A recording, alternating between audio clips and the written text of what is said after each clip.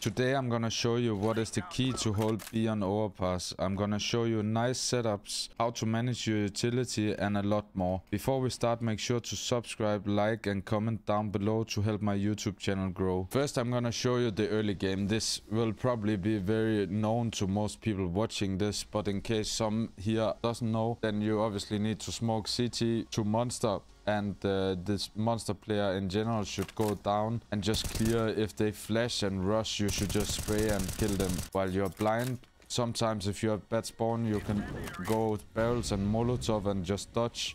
And if they rush, you can kill them when they're running through the molo. But in general, it's really key to have this part from start. The short player should always molotov short. You just aim over this building, double click and run. And this way it lands in short pipe. They have to use a smoke for it. A second thing you can do is go in the corner here, aim to the left of this corner and just jump throw.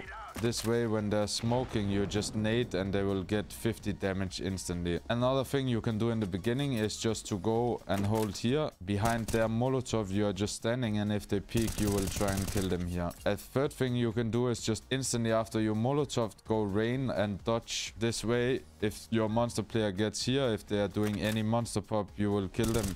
If they are doing any short pop, you will kill them and you're good. The rotation player obviously needs to smoke monster from CT spawn in general, and it's also very good that he's nading door either from heaven or from backup depending what position he starts off with. This nade door is crucial to annoy the T's, and it makes it a lot easier so you can spam underground. If they're taking any fast control, you're very likely to get a kill. So in general, rotation player can like spam to underground or spam to short pipe and do a lot of damage and annoy from start. After the early game and everything is stable, there's obviously a lot of different things to do and things to think about. But we're gonna start off with the monster setups. So I'm gonna show you some really nice setups here. First of all, one setup is that you just have one guy going up here holding, and a second guy is just close dodging. And if they do any pop monster here, this guy will just spam while he's blind. And this guy can turn around and then help him now. So it's very likely this guy can kill first guy while he's blind, and then this guy is helping. And the reason why this setup is super OP is because a lot of times at pro games, they will have one guy holding rain if someone goes out here. So when they're popping monster, they flash and they go and clear right side while a AVP, for example, is holding rain. So if you instead are playing rain and here, then it's very likely you both can just die. So this setup is pretty insane for any monster pop. Obviously the second setup is the rain setup, and even though I just said that it can be very bad if they are holding you, there's also a lot of times where they will not be holding you. In general, I think this setup is the best one, but the rain setup is also very good, where you can just... This guy, monster, can basically decide where he stands himself. What angle does he want to be in? And then the rain guy is just dodging. And if they do any monster pop, he's just going out and killing them. Obviously, this can be countered, but it's still very good against most people. The rotation, while they are doing close setups, monster, he can, for example, play in a position like this, hold short. If they are walking in or doing any short pop, he will get them in the side before they get to kill the monster guys. You can also stand in backup or ABC and hold it, but this is just an off angle that is very nice. The key thing about B side is utility management, and it can be very nice if one of the A players drops a smoke to the rotation player, so he's smoking monster and then getting a new one. This will mean you have 3 smokes more for monster after the first one is faded, and this makes it so much easier for you to hold B. But in general, it's very important to think about that when the T's, if the T's are making noise in underground, doing molotov, if they're doing smoke mid, doing flashes A, making noise A like it's an A default, then you should try and save your smokes. So in this case, you can, for example, if you have 3 smokes, you can wait till 1 minute and 10 seconds to smoke monster.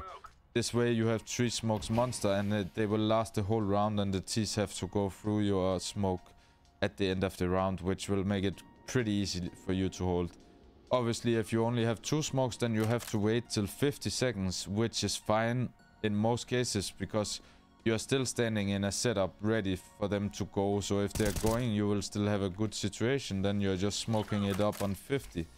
And as long as the rotation player is still here, you can still be close monster and don't worry about short. But as soon as the rotation player is leaving for A, then you kinda have to smoke monster unless you're very confident in it. But this is very, very key to think about because it makes it so easy to hold B. And obviously if the T's are making a lot of noise on B, then it's very important to use your smokes fast. Because in this case you can make room for the A players to make info peek in the middle of the round. Either go aggressive long toilet. And then you can suddenly be 4 guys towards B if you get one guy aggressive and he gets information. So in this way you always have to think about what information you get from everywhere and what you believe that they're doing, and then do what you need to do out from that. If you want to be aggressive short, I recommend in general that first guy is just doing the Molotov, smoking the Molotov short here if they molo, and he's just running out and dodging and going close. The 2 other guys on B is just doing boost here, so he can just dodge, and when they're flashing he just peeks, so you always have revenge potential here. And if they run out short fast, you will most likely just kill them. If they are not running out short fast, you can nade the door and then see if you can catch someone off guard who is walking up. The important thing here is that one of the A players should then do the smoke monster, so you are all the time safe in what you're doing. Before I talked about the utility management, one thing that is also very important is that if they're making a lot of noise on A, then you can make some info peeks on B, which can for example be this Molotov. You're just lining up here, Molotoving, and then you can also flash after, and they will be blind if they're standing here or if they're standing here and holding, or here holding. So this way you can get one guy out short and clear, get right and clear everything, and then have the space taken. Afterwards you can either stand in a position like this, which is very well known, so maybe it's not so good anymore. Sometimes it's also just better to go back because you have shown that you have taken short. Another thing you can do is just do this flash. You're just standing in pit here, aiming over the crane, and then you're flashing close. This flash is mostly if you believe that they are here. And obviously you can combine this flash with the Molotov, so the Molo comes and then the flash comes and you're clearing. A third thing you can do is that when you have smoked monster, if you feel like they're lot A, you can just sit in the smoke, as you have seen a lot of times in pro games. They're sitting 2 guys in the smoke, and then you're just fading the smoke and see if you can catch someone. Obviously, the better players you're playing against, the more they will be ready for this kind of play. So in general, being aggressive is probably a bit better on short, and sometimes you can also just try and walk out short if you feel like they're lot A and try and catch this guy. This way you are not showing that you have the control, and then you can get in the position without them really knowing, and it makes it easier. In general, if you have one guy aggressive short, I recommend that you have the second guy just jiggling here with smoke, and once they are exploding you just smoke right side, and this way you're making them have to go up left side. You can take off angles, or you can just take the usual angle. This way you buy time for the short player. He can even flash in front of Dildo and come with you, and this way he can hold the smoke and you hold left side, and then at the same time, if the rotation is coming up, he can help as well. This way you are not just giving up B just because you have short, and this is what is crucial in pro games. Always have the backup plan ready. Never just think 1 step ahead, think 2 or 3 steps ahead. I'm gonna show you a bit passive setup on B, which is basically just one guy jumping barrels, second guy is standing pillar and just holding boost. Obviously this is after the beginning, you just do as early game as I showed. Then you have a third guy standing ready with a double click flash just over this pillar, and then he's just ready. If they are popping monster, he's just flashing, and this guy can then swing and kill them, and at the same time the barrel guy can go and peek on the flash. If they Molotov barrels, he obviously just smokes it, and then he can help right side of it when this guy have contact. And this guy, when he is doing the flash, he can peek short, he can even go up and help. You know, you're just all helping each other. And this is a great setup that Heroic did, that you can save your utility. So if they are not doing anything B, you're basically just saving your smokes and then again on 50 or 110 you just smoke monster and you have smokes for the rest of the round.